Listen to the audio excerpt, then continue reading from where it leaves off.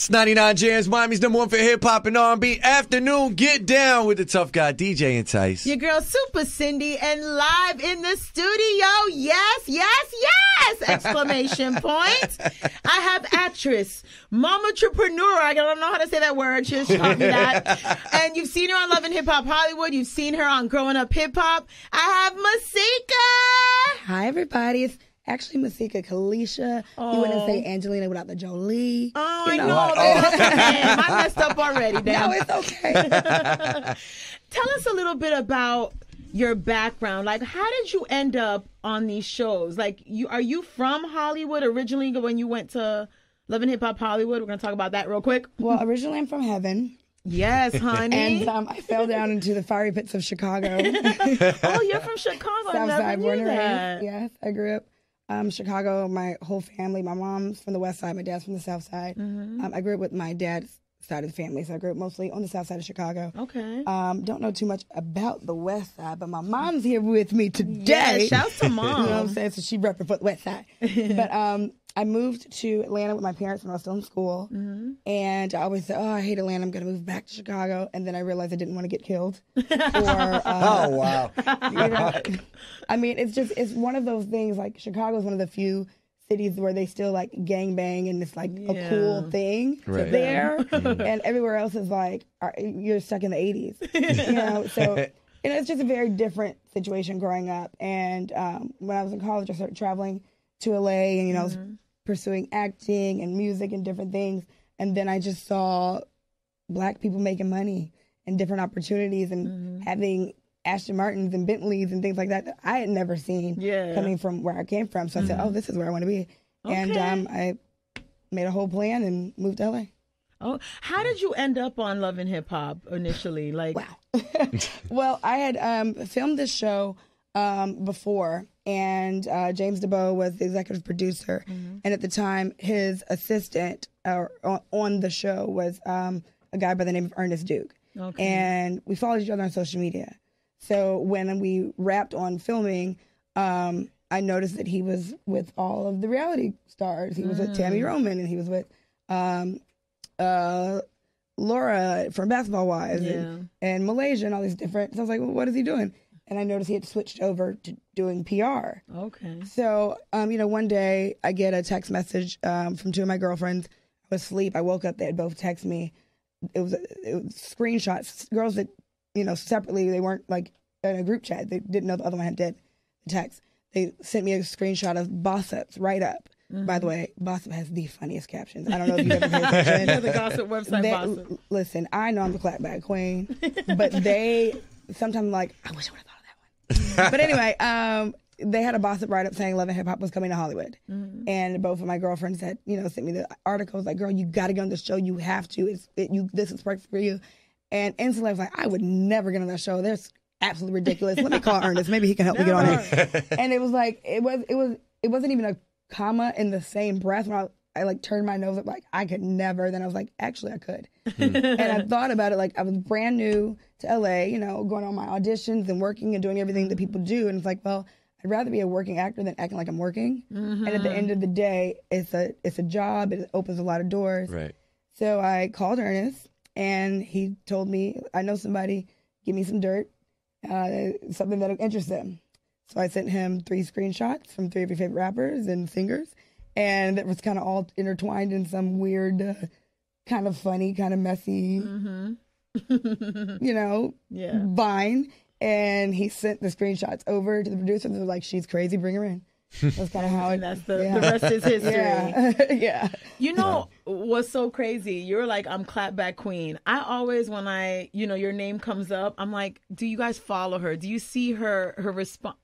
Girl, how about I got caught up in something because I was defending you. Oh, listen. No, this was like months ago. Yeah. I defended you and everyone came after me. I'm like, wait, but that was just my opinion. Relax. Like, I was like, oh my God, I don't know how MASIKA does this every day, but your clapbacks are legendary. Thank you. I feel like when people say ignorant things, they deserve an ignorant response. However, I like to be entertaining. I don't want to be bored. Yeah. All of the haters are boring. They're dry. So I think, why not liven it up a little bit?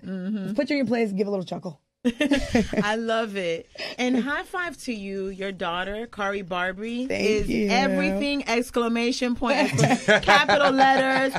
Like, I love when you post her, and like, she's not even like doing it on purpose. Like, that is truly what I feel watching how she is. Yeah. You like, know, she's so stars are born. Yes. They're not made. So, you know, you can't create a star.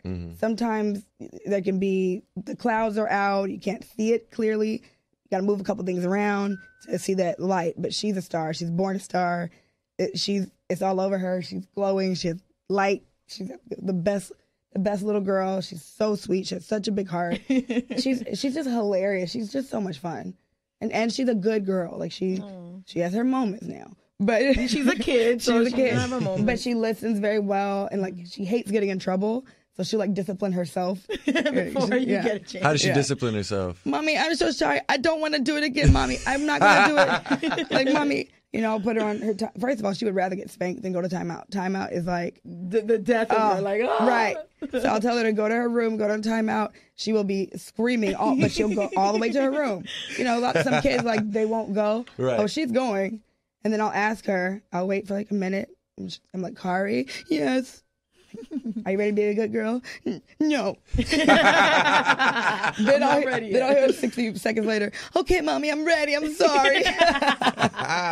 She's hilarious. How has becoming a mother changed your whole outlook on everything? Because it really did, like, I feel like from season 1 on you getting exposure on the TV shows, to like now you're a mom and still getting exposure because you're on social media and everywhere else. Right.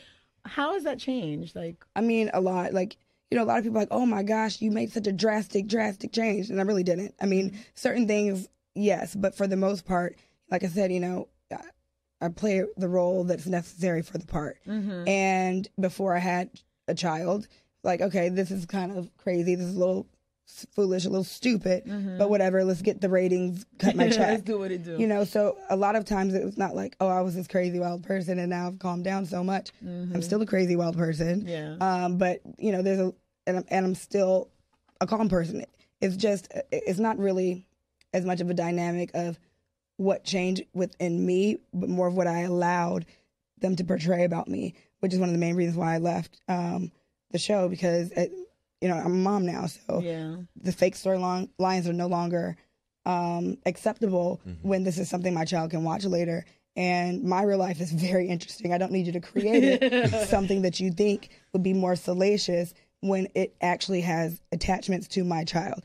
I'm never going to go and act a crazy fool with, you know, this person or that person because they were linked to my daughter's father. I'm not going to go bashing him on TV.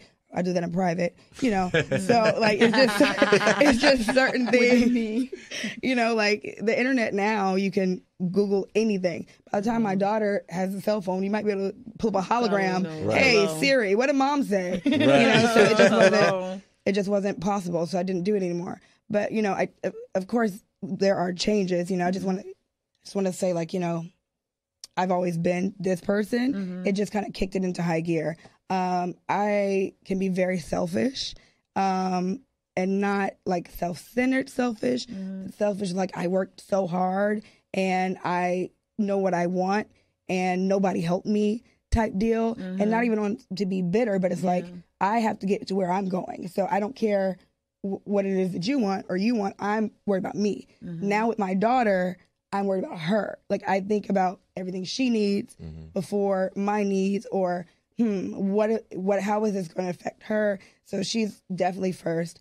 I had the patience of a 2-year-old goldfish. Now I have a little bit more, maybe like a 5-year-old patient, you know. But she's taught me so many things.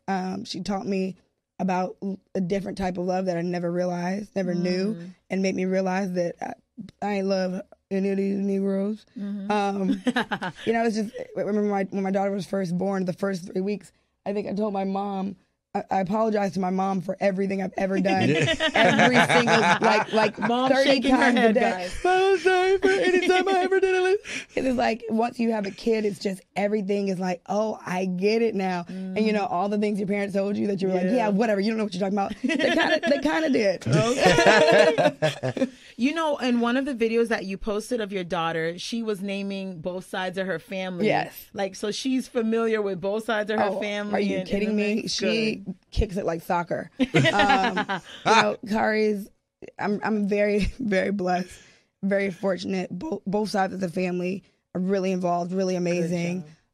She's actually, it's so funny. I remember Kari's grandparents took her on a church retreat for 4 days in North Carolina.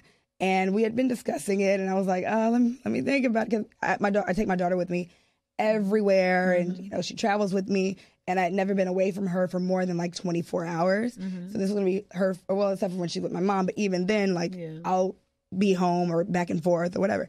So they asked if they could take her in the church retreat, and she was going to meet some of their extended family, like her great aunts, great uncles, second cousins, third cousins. And it was just going to be, she gets to meet, you know, more people and go to the church thing. And I'm like, okay, I mean, I know she'll be fine, but she's never done it before. So her dad calls me, and we're on our FaceTime. She was talking to him, and then, you know, when they were finished talking, he's like, put mommy on the phone. And he's like, yeah, you know, I don't really want to mention it, you know, because I already know, I told my mom that you're going to say no already. And, you know, you don't have to tell her so you don't feel bad. I'll tell her. But, you know, they wanted her to come on the church trip. And I was like, Mom, she's not going to let her go for 4 days. I haven't even had her for 4 days by myself. And, you know, so I already let her know that you know, so you don't have to say anything. I was like, actually, they're picking her up and she's going to go tomorrow. He was like, what? Shocked. He couldn't even believe it. So, you know, oh my gosh, I can't even, they're absolutely amazing. I call them my bonus parents. I talk to them all the time. I prefer to talk to them other than the father. That's way better. Yeah, you know, we make arrangements. You know, my mom with his mom, and she's always with her aunties, and she's on FaceTime with her cousins, and so it's really, really, really helpful because, you know, I do a lot by myself, so it's great having a support system. So we were talking before about Kari Barbie, the best baby in the world. Yes.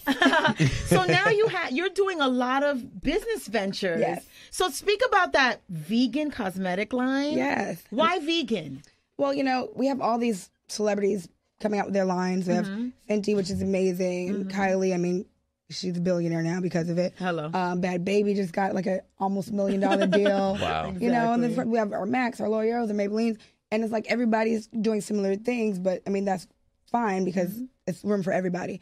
But I haven't seen anybody doing vegan, organic, paraben-free, like without all these harmful chemicals and things like that. So for me, like my main thing, one, I have sensitive skin. I always have. My mom, you know, my whole well, not my whole family, but a lot of women in my family. So there's certain products I just can't wear. But when I found out I was having a little girl, I'm like, okay, I know I'm going to be the mom that's in the glam chair breastfeeding or, you know, getting my makeup done, holding my baby, which literally I started back filming at 3 weeks when my daughter was 3 weeks old. So that literally what was going on. And I was like, I don't want powder falling on her, or I don't want, you know, to kiss my baby and she has lipstick on her face. I don't want to be worried because, you know, baby's skin is so sensitive. So I was like, okay, well, I'm going to be working and I can't get around it. So let me create my own cosmetic line that I know is going to be safe for my child, even though, of course, she's not going to be wearing it till she's 37. You know, it was a concern, and I'm so glad that I did that because, you know, my daughter's a glam baby. She's been watching me get my makeup done every single week, you know, since she was 3 weeks old.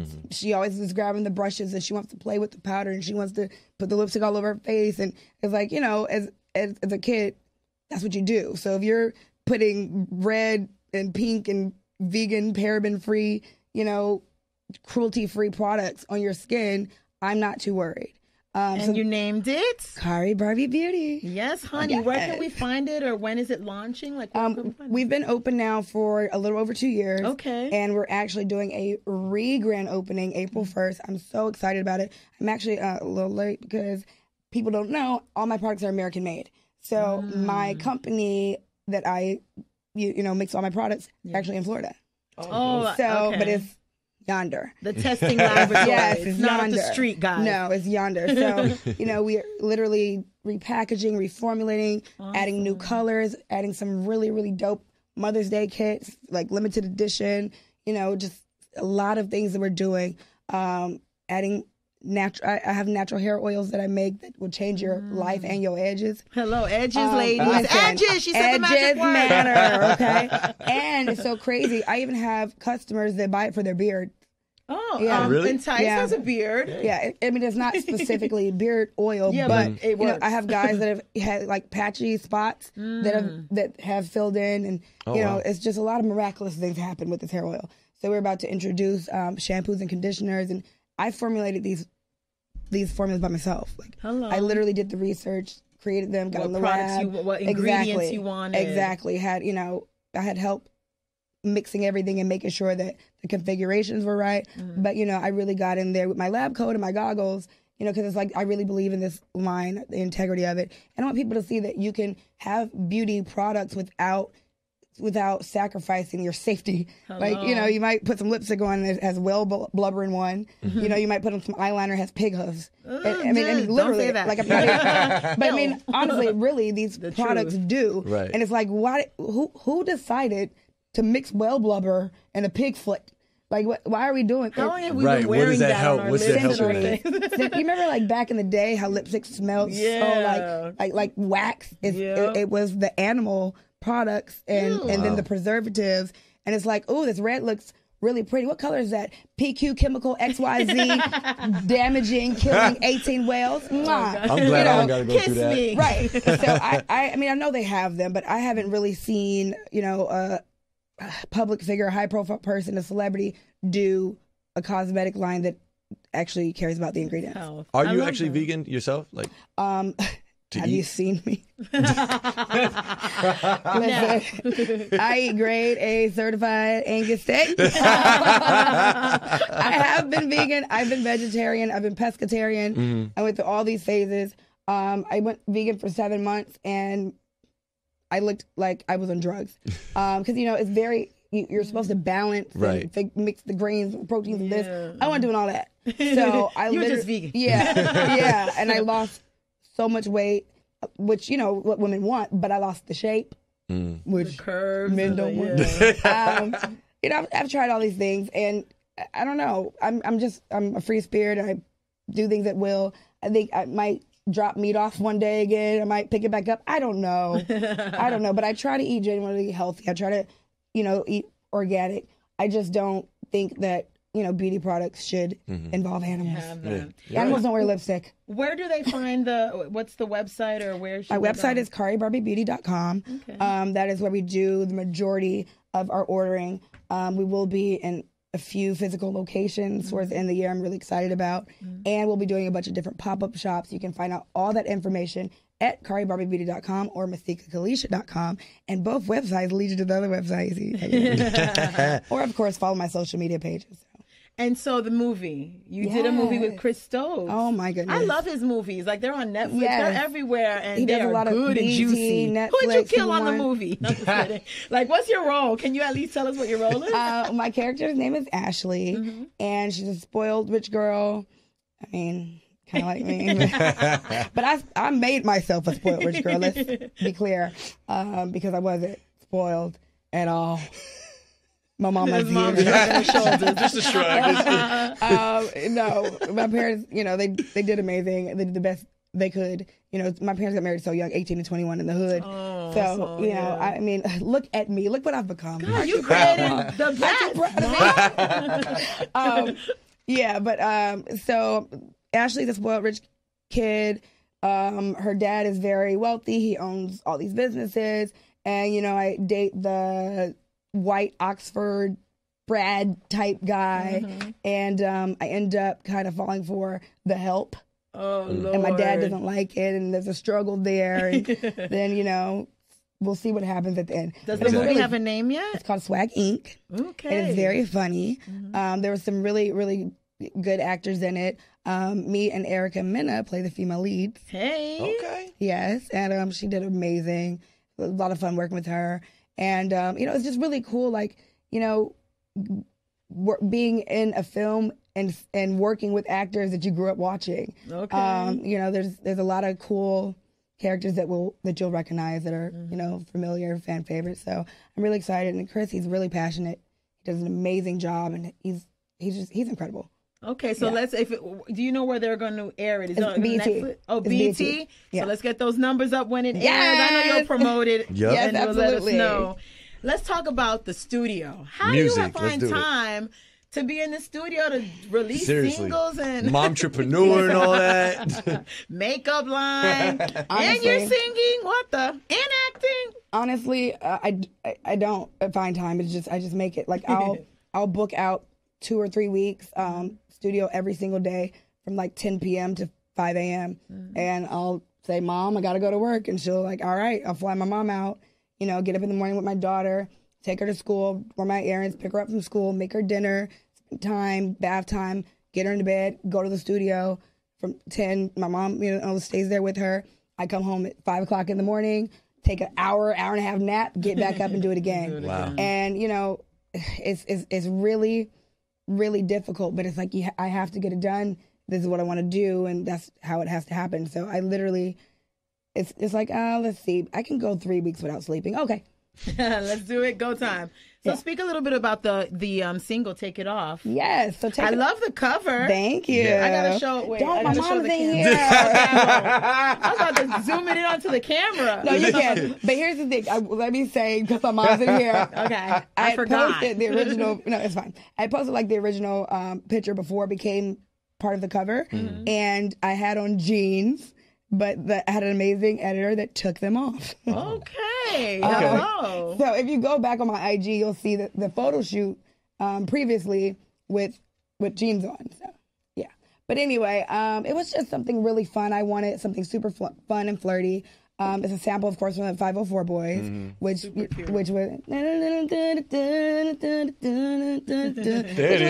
cute little fun riff. So, I love taking nostalgic tunes and kind of like, having them updated. And Street Symphony did the beat. He was amazing, and the 808 was hitting.